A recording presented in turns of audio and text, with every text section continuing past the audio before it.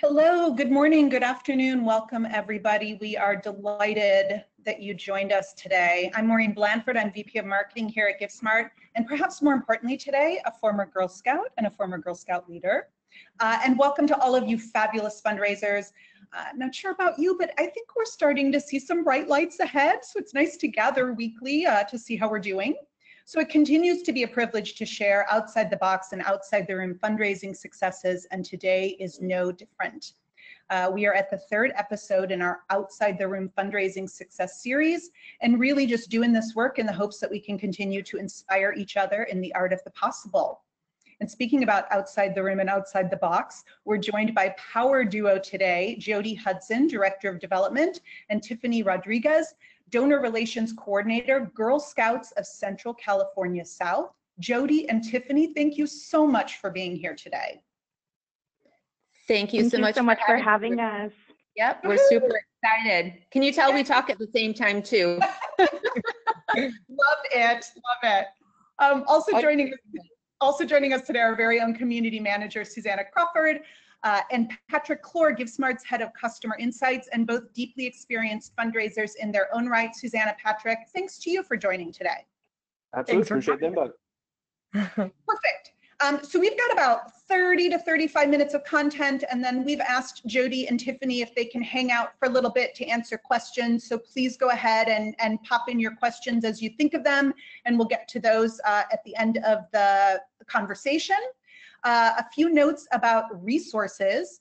So we have, and this will be over in the chat, you can find resources, customer success stories. We're focusing on outside the room in these Thursday afternoon success stories. But if there are those of you who have joined us today who are still thinking about a pivot from a live event or a gala, we also have plenty of resources and content and data for you in our Pivot Success series. So that will be over in the chat. Either way, you can count on us nearly every Thursday afternoon to bring you a live fundraising success story. And with that, let's get a pulse on how you're feeling today. So would love to just populate the poll and get some feedback from you all. So regarding if your fiscal year ends at the end of the calendar year, how confident are you that you'll hit your goal this year? If you can weigh in on if you're not feeling that great about it, or if you think you're getting there, maybe you're at the point already where you're for sure you'll hit it, or you might surpass it with all this kind of new thinking. And while folks are weighing in, Tiffany, can you just share with us at a high level, tell us your mission and in particular how you tailor that to your region?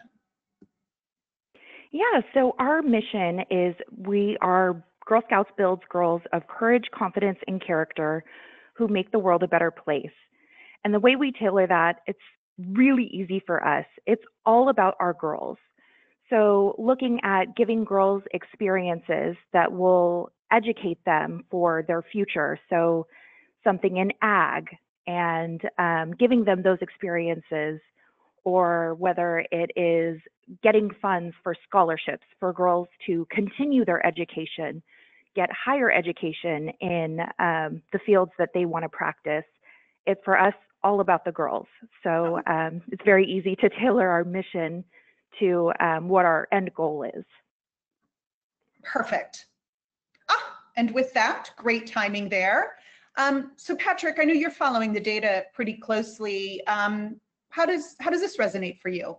It resonates a good amount and in an exciting way. And I'm actually looking at the 2 weeks that we did this before. So we are seeing positive growth in terms of people getting the confidence, or where we're seeing the biggest decrease is 2 weeks ago that Not So Hot was at 43%. So all of the other things are good, but to me, that's definitely the most exciting part. Perfect. Terrific. All right. Well, then with that, we can, there we go. Poll is gone. Not sure why I couldn't articulate that. So today what we're going to cover is this team is doing some really unique stuff and has some unique takes on virtual versus live. But this team is doing such interesting work, thinking outside the box and drawing their donors closer and continuing to fundraise. So Susanna is going to help facilitate us through a lot of the fundraising elements that they're working on. Patrick will come in at the end just to share some data points that are probably going to be interesting to almost everyone joining today. And then we will definitely have time for your questions at the end. Susanna, can you guide us through some of the more unique fundraising elements that these folks have been working on? Absolutely. I'm happy to. Thanks. So as you can see on this map, the Girl Scouts of Central California South's region includes 5 different counties that they support. This is pretty unique. So I'm curious, Jody, if you can start off with us and kind of tell us about your initial success and how you've kind of expanded into serving all of these different counties.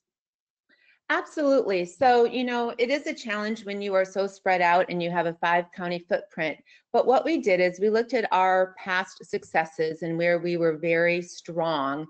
And it was our Women Inspiring Girls Society Award that we had already launched in Fresno County and already launched in Kern County. So we said, that is going to be our signature event. That is the event that is going to unite us as we are geographically spread out. So for 2020, we had made great plans of replicating this successful event in all 5 of our counties.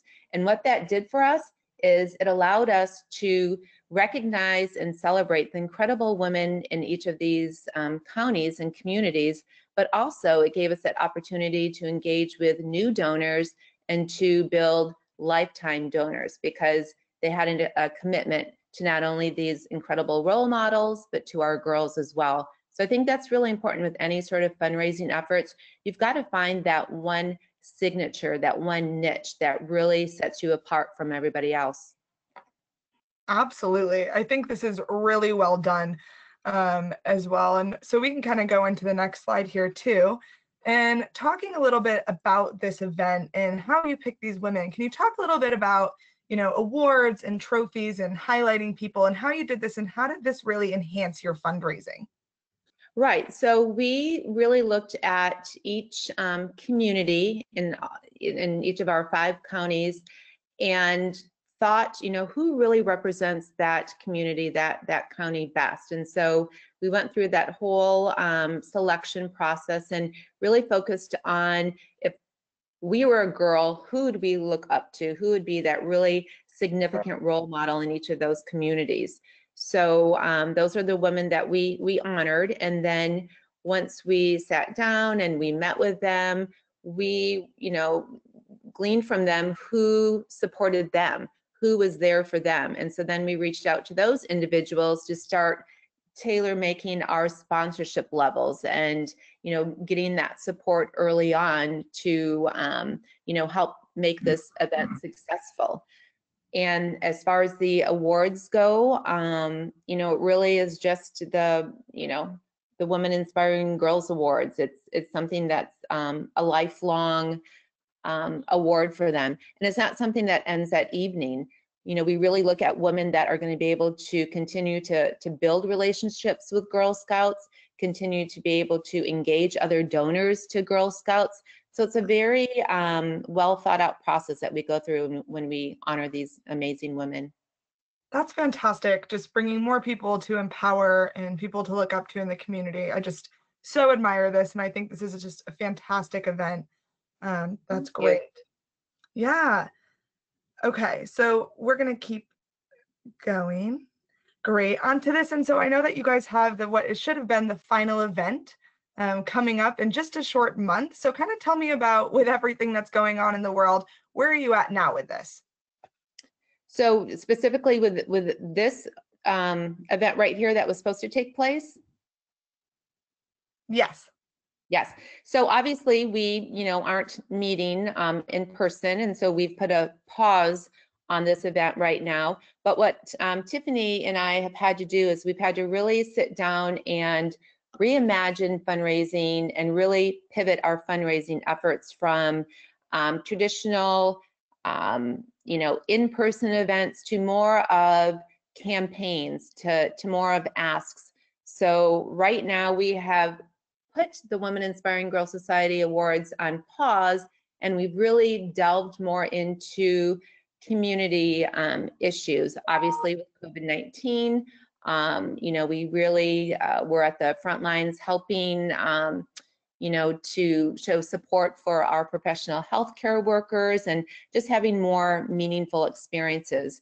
And so that's what we are doing as we move forward. We are launching a new free membership campaign where we feel that the asks that we are doing right now with our donors have a lot more impact. Not taking anything away from this event, but I think donors are feeling very, you know, they've got a lot of empathy for youth and the things that have been taken away from our youth. So I think it's a really great opportunity for us to engage and ask new donors to really invest in our youth, let kids be kids again, and, you know, help support these, our free membership campaign. So I think that's what we all have to do right now during this time. You have to really make sure that you are having meaningful asks and something that really creates a good ROI for your donor. Absolutely. Yeah, it's great to be thinking outside the room and thinking outside. And I know you guys have changed directions here as well and come up with different ideas on how to move on. So with this, kind of talking about the all girls opportunity that you kind of jumped into, can you tell me a little bit about this campaign and how this kind of took off and how people are feeling about it? Yep, so I'm going to have Tiffany cover this one for us. Perfect. Yeah. So we were looking at our overall year, what we had planned and what was no longer going to happen. So in doing that, we realized that for us, we heavily rely on hosting fundraising events like the Women Inspiring Girls Awards.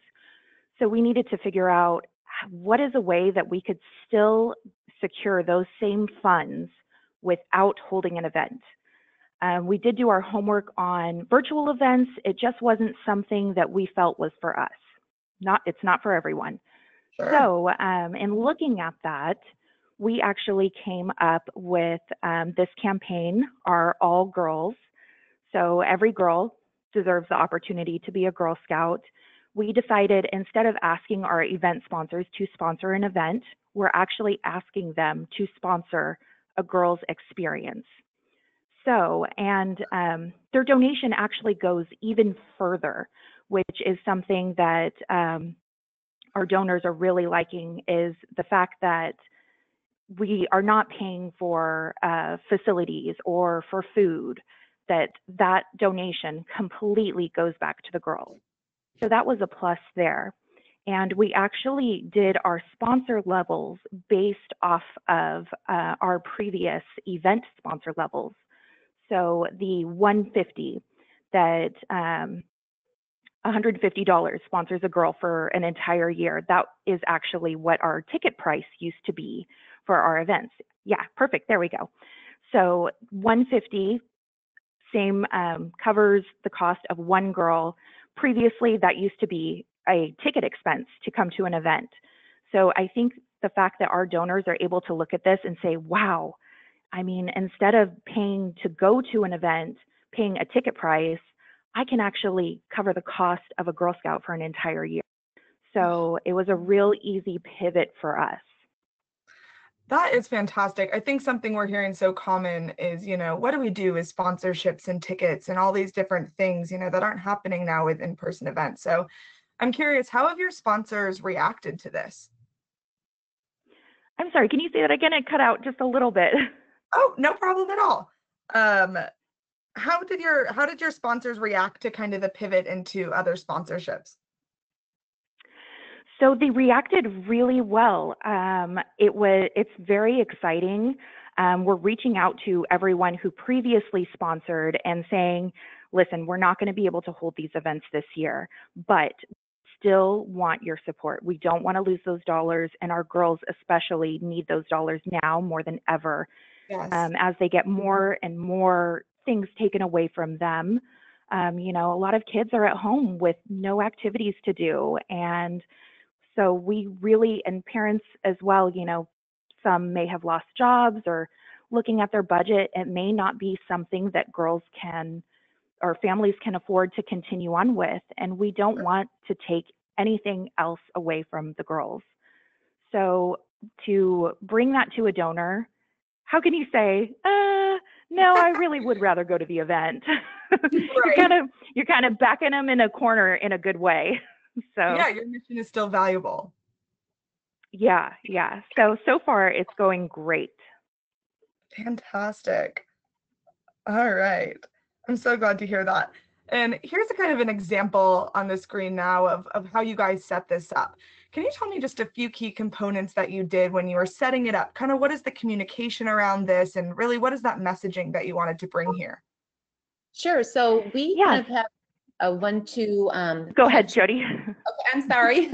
We have a sort of 1-2 punch with this membership campaign. So our initial ask was this letter that's presented here on the screen, just giving our donors a little bit of history of what the Girl Scouts have been doing, how we pivoted right after cookie season, going into helping to support our hometown heroes. And you can see the picture there of our girls leading a cookie caravan parade, and just reminding our donors know how significant Girl Scouts are to the community. We don't just survive, we thrive, right? And then guiding them through how we have been thriving as a council. There's a lot of organizations that are paralyzed right now, and they are not pivoting as quickly with virtual programming and taking opportunity of that, where our team has just been so creative and thinking outside the box. I mean, I'm just impressed with everything that our Girl Experience team is doing. And then we remind our donors that our families are struggling, and there's a lot of financial hardships, and we don't want the cost of a Girl Experience to create another hardship for the families. So you tell them this story, right? You're painting this story, and then at the end we're asking them to adopt a Girl Scout or a troop. Help them to continue to keep that one constant alive, the Girl Scout experience. And so, like Tiffany so beautifully said, you kind of have them backed in the corner. Who is not going to want to say, oh my gosh, for $40, $100, whatever, yes, I'm all in. I want to help kids be kids again. I think our youth have had to grow up so quickly within the last couple of months. And I think anything that donors can do to just bring a little bit of normal routine back to our children, I think they're all in. So I think this campaign is going to be very successful. We just launched this letter this week. We're following it up with social media. In the next week or two, we're going to do a video email just reminding people about our membership campaign. So it's the 1-2 punch. I love it. I have a quick question for you guys, because one of the things we hear, these success webinars, monthly, where, we have probably 5,000 folks who are coming overall. And one of the things we hear is, are people still willing to give? And can we still ask in this climate? So what are you hearing from your community? Are you getting pushback there, or is your donor community happy to have these opportunities? So, in the beginning, Tiffany and I talked about that, and it's all about sensitivity. And we did not reach out to our donors right in the beginning because we needed everybody like ourselves to process. I mean, it was heavy, right? Mm-hmm. So, and then after a while, we thought, okay, now we can reach out to them out of care, out of, hey, we're just doing like a wellness check on you. How are you doing? And we just want you to know that our Girl Scout program is still thriving. We're doing the virtual programming. We're doing all this. We are still communicating with our girls. We haven't forgotten about our girls. And then Giving Tuesday came along, and we had a very successful Giving Tuesday campaign. And we thought, okay, you know what? Donors they've processed it. They know what pockets that they want to give to. And now I feel like they have come out of the humanitarian efforts, the COVID, and now they're really getting back into their core, markets, their core organizations that they want to give to. So I think this is just a perfect timing for our membership campaign. And I feel, again, like I said, I think our donors just want kids to be kids, and they really are going to support this campaign. Perfect. Thank you. Yeah, and you had just mentioned Giving Tuesday and a donation day as well. So I know a lot of people kind of struggle with running multiple campaigns at one time. So I'm curious to you guys, kind of, what are your thoughts when running multiple campaigns, and how do you internally, kind of put your resources to either, or how does that work for you? Tiffany, do you want to take that and So then I'll add? Yeah, absolutely. So for us, we look at all of our donors on a whole. We run a report, get a list, and then we actually separate them out. So we are deciding who we are going to send what information for what campaign. So that way we are handpicking these donors. I mean, no one knows our donors like we do. So that way we can say, no, our donor, John Smith, he is all about Giving Tuesday, and he's just gonna love this. So he does a big donation every year. So we're gonna make sure that we, go to him for our Giving Tuesday versus a different campaign. So Absolutely. yeah, for us, yeah. Very selective in who you're, going to be targeting for all of your campaigns, and you don't want to hit up your donors for every campaign. So absolutely what Tiffany said, you just have to be selective. Fantastic. I think that's great. Separating your donors and really understanding your audiences, I think it's going to be the key to any success. And taking that on kind of a pivot here, this is a really fun one that you guys did, another campaign you ran. Can you tell me the story behind this and what made you guys do this? This was really a silver lining campaign. So we were on our home stretch with a fabulous cookie season. We are #1 in growth throughout the nation, and our girls were just high-fiving it. We had a new cookie donor buyout program. I mean, all fires were burning. We were just go, go, go. And then COVID hit and wiped out our last week of cookie sales. So immediately we pivoted, and we wanted to help assist those girls that still had excess cookie inventory level. So we thought, how do we do that? Well, what we do is we ask our donors to make a donation to this Cookie Relief Fund program, and then we gave them choices. With your donation, you can either keep the cookies, you can pay it forward and donate to another charity like Boys and Girls Club or Ronald McDonald House, or better yet, you can help us with our cookie caravan parades and give those cookies to our professional healthcare workers. And this took off. Everybody, when you're in this pandemic and you want to do something but you don't know what to do, this was a perfect opportunity for people to take that action. And so we, for the whole month of March going into a little bit of April, we're leading these cookie caravan parades, and we were on the front page news, and it was like Girl Scouts to the rescue. It was such a great feel-good story that we were able to engage our donors with, and they just loved it.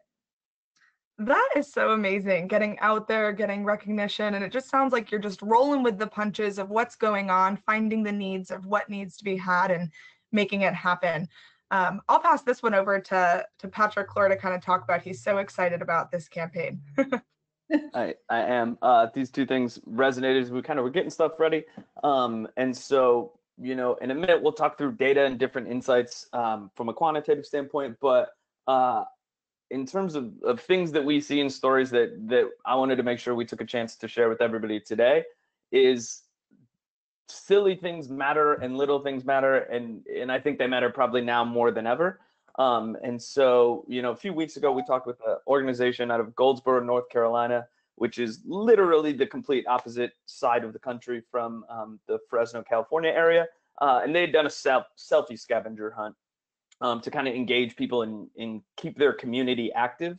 And this gratitude scavenger hunt is something that blew me away, as well as this kindness counts. And so, Jody and Tiffany, if you guys want to talk about it, but I think more than anything, the main thing that resonated with me is it's $0 things that, whether they generate revenue or not, it seems like a moot point because they keep people active. And when people do have so many distractions, I think these sort of things are great. So I'd love if you guys could talk about these, because I think each of them is just fantastic work. Sure. Go ahead, Tiffany. Yeah.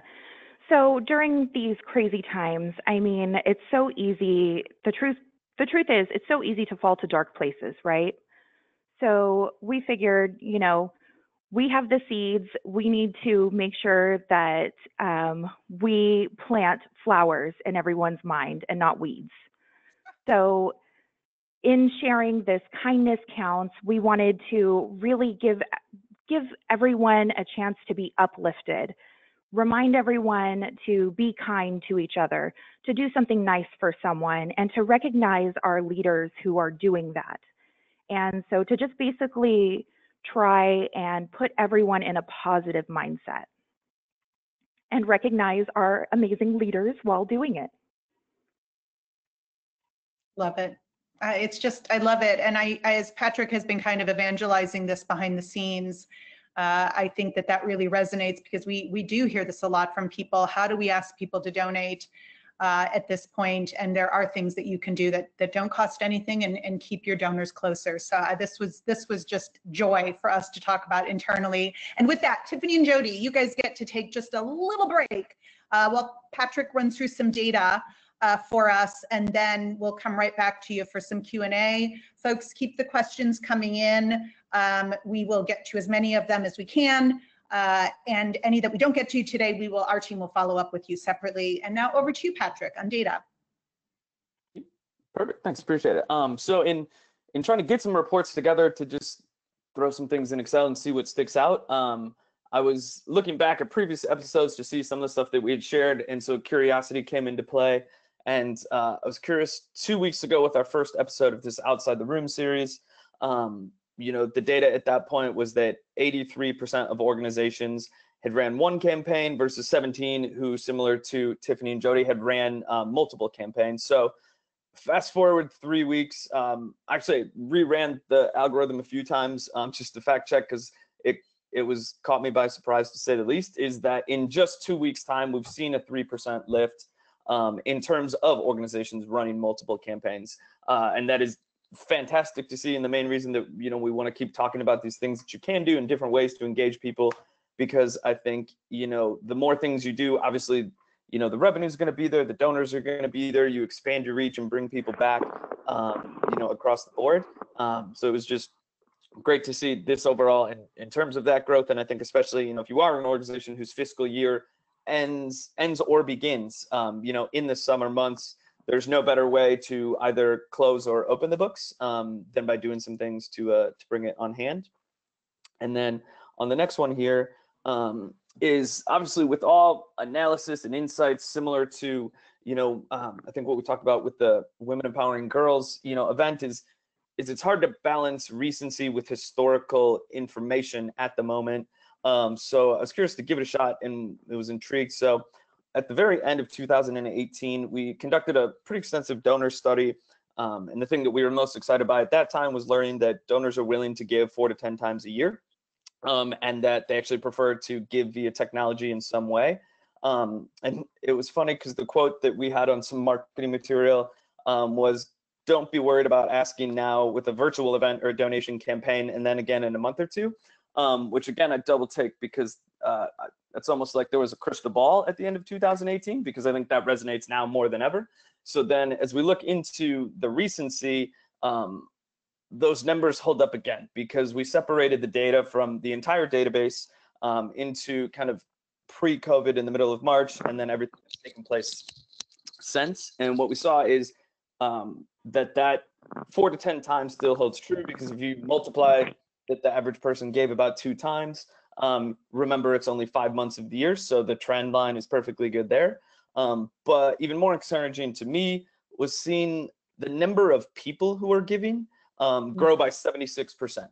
That is one of the most encouraging things and best pieces of information I could give people in terms of optimism overall. And so I think it's, you know, keeping going with some of the things that we've talked about earlier in this episode, and also that the number of people who are actively participating, so people who are bidding, people who are donating in campaigns, is actually up as well. So, you know, those people who you are engaging in stuff like that, I think, you know, we want to talk about running multiple campaigns and some ways you can do it.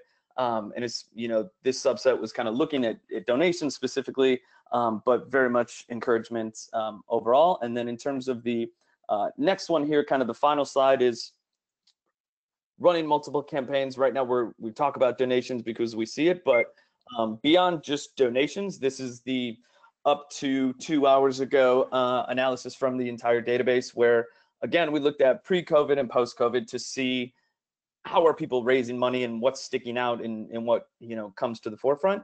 And so certainly I don't think it is a surprise to see that donations are the #1 fundraising generator at the moment.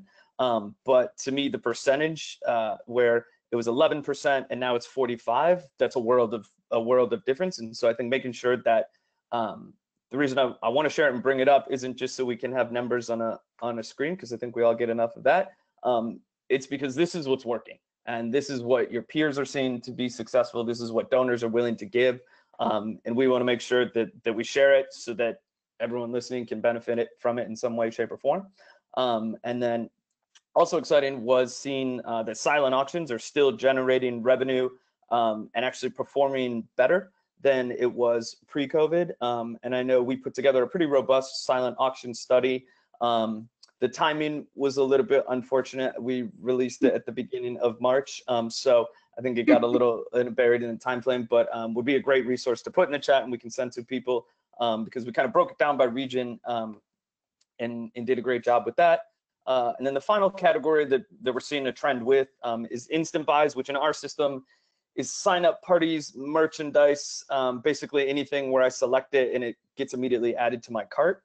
And so that's doubled in terms of revenue. And so I think, you know, what is fun is a lot of these things are a lower cost to entry. So being able to try some creative things. And once again, that's where the gratitude scavenger hunt is my favorite thing I've seen, because I think the simplicity and the silliness of all of these things.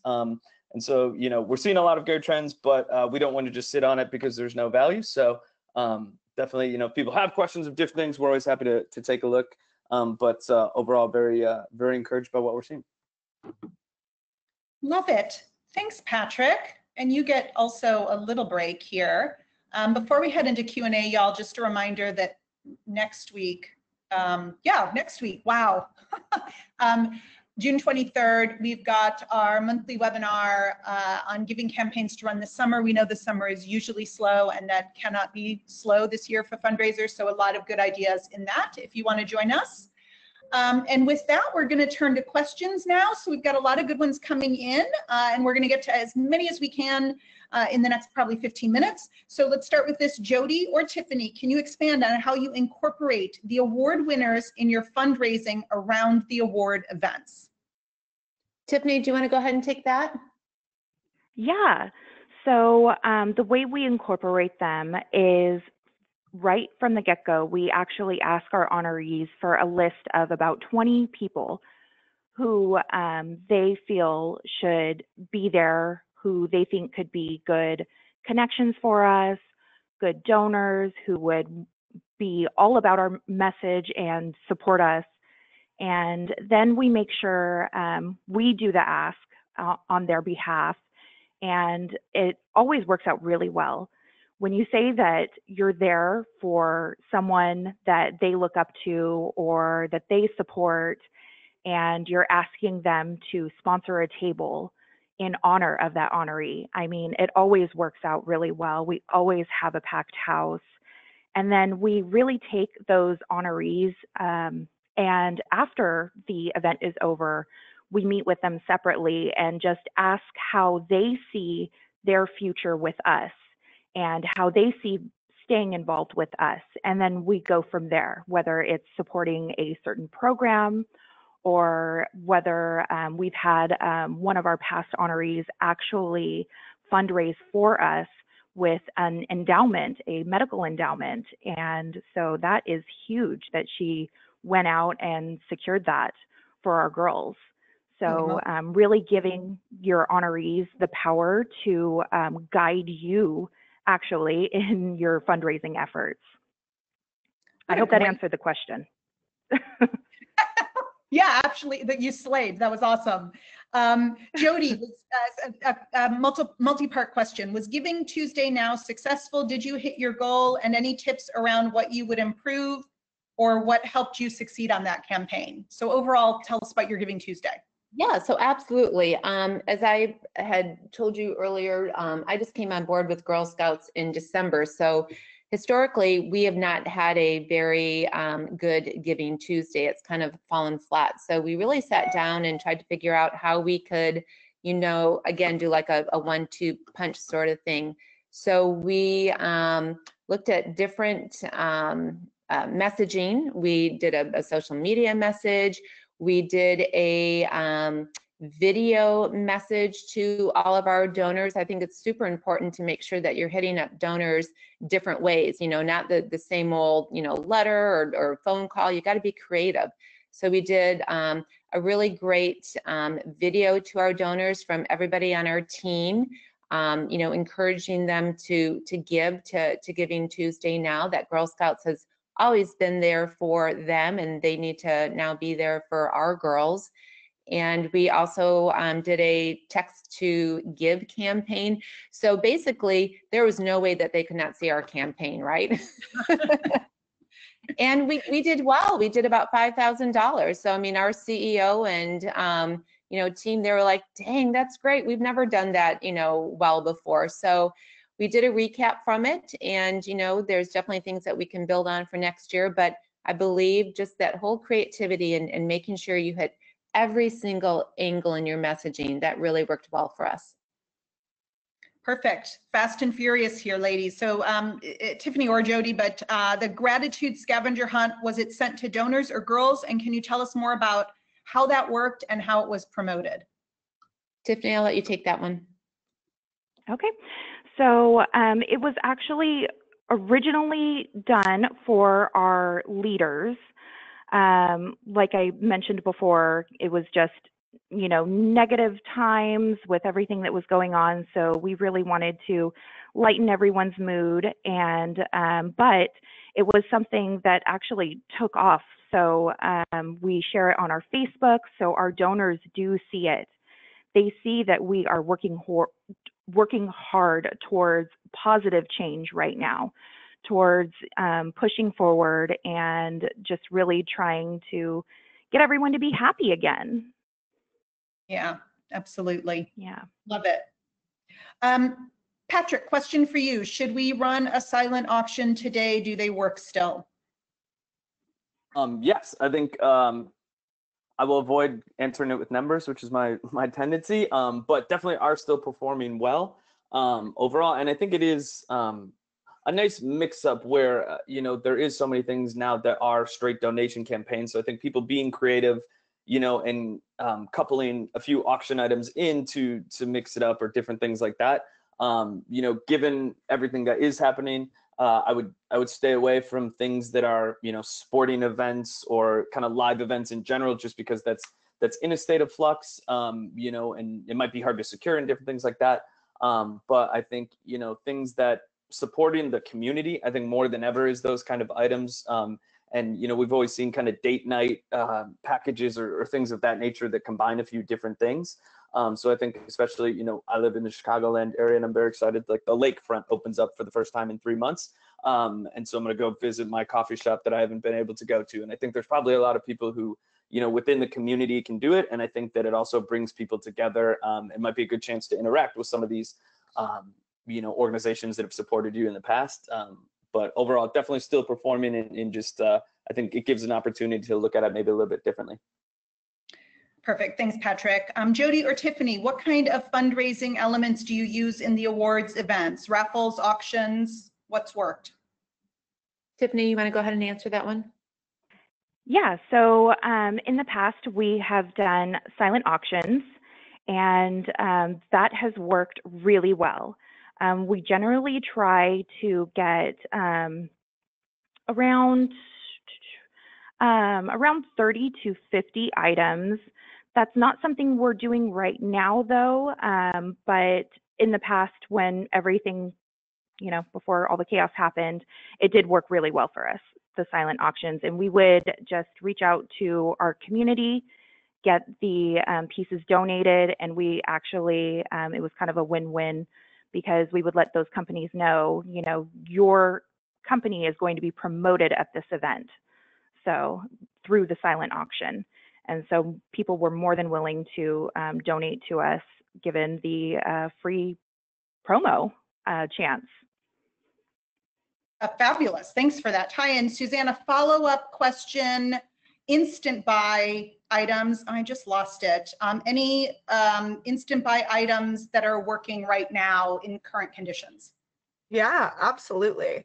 A lot of different stuff. And what I would encourage you first to do is really think about what makes you guys unique and what you could sell. So a few different things is like merchandise. So people taking like what would be a school, shirts, t-shirts, bumper stickers and putting it online. Another huge thing that's going on is just creating a raffle. So just a one-time thing that people can purchase, a game of chance. Another one's virtual sign-up parties. So if you're a museum, if you have different stuff that you could show, or even if you just want, a bunch of kids to come together and play for a half an hour, a sign-up party is a different type of option. There's also stuff, instead of doing a silent auction and putting stuff up for bidding, just kind of taking items and putting them for sale. I've actually seen one recently that was kind of like a garage sale type of thing, and it actually turned out really well. So I would think about, who are your constituents? What are they interested in purchasing? Are they going outside now? Are they just sitting at home? What are those items that they could use now while they're at home? Perfect. Thanks, Susanna. All right. So how does Girl Scouts keep the fundraising momentum going throughout the summer? And is that new for this year, or have you traditionally worked to fundraise all year round? Well, I think we traditionally have worked to fundraise all year long with our WIG signature events. But like I said earlier, we really have reimagined our fundraising efforts and pivoted more to campaigns, more to, more meaningful campaigns. So we've got the membership going on right now.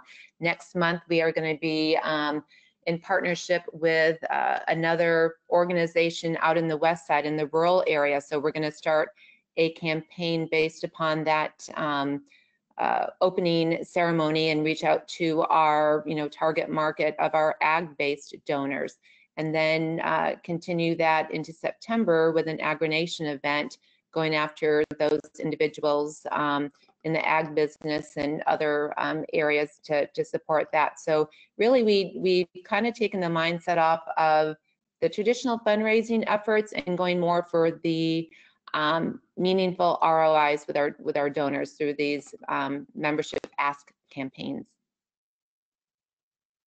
Cool, thank you. And then a question on, what platform do you use for your video messages to donors? For the video messages, we use Network for Good. Oh, perfect. Okay, then with that, Patrick, anything to add here before we close? No, I think just, another massive amount of kudos to Tiffany and Jody and their team for the work they've done, and hopefully for everybody else, it sparks a few ideas. Perfect. So with that, Jody and Tiffany, thank you so much for joining today and sharing these insights. We really appreciate it. Thank you so much for having us, and please feel free to share our emails if anyone has any other questions that they can think of, to reach out to us. Absolutely. Ditto to what Tiffany said. We are here to help everyone because we know people have helped us, right? There's strength in numbers. So I think we just have to keep moving forward, be positive, always choose joy, and know that, things are going to get better. Absolutely. Thanks, guys. And Suzanne and Patrick, thanks so much for joining today, for the two of you. True pleasure. And thanks to all of you for joining. We are here for all of you. We're rooting for you, and do not hesitate to reach out if we can help you continue to move towards your goals. And with that, have a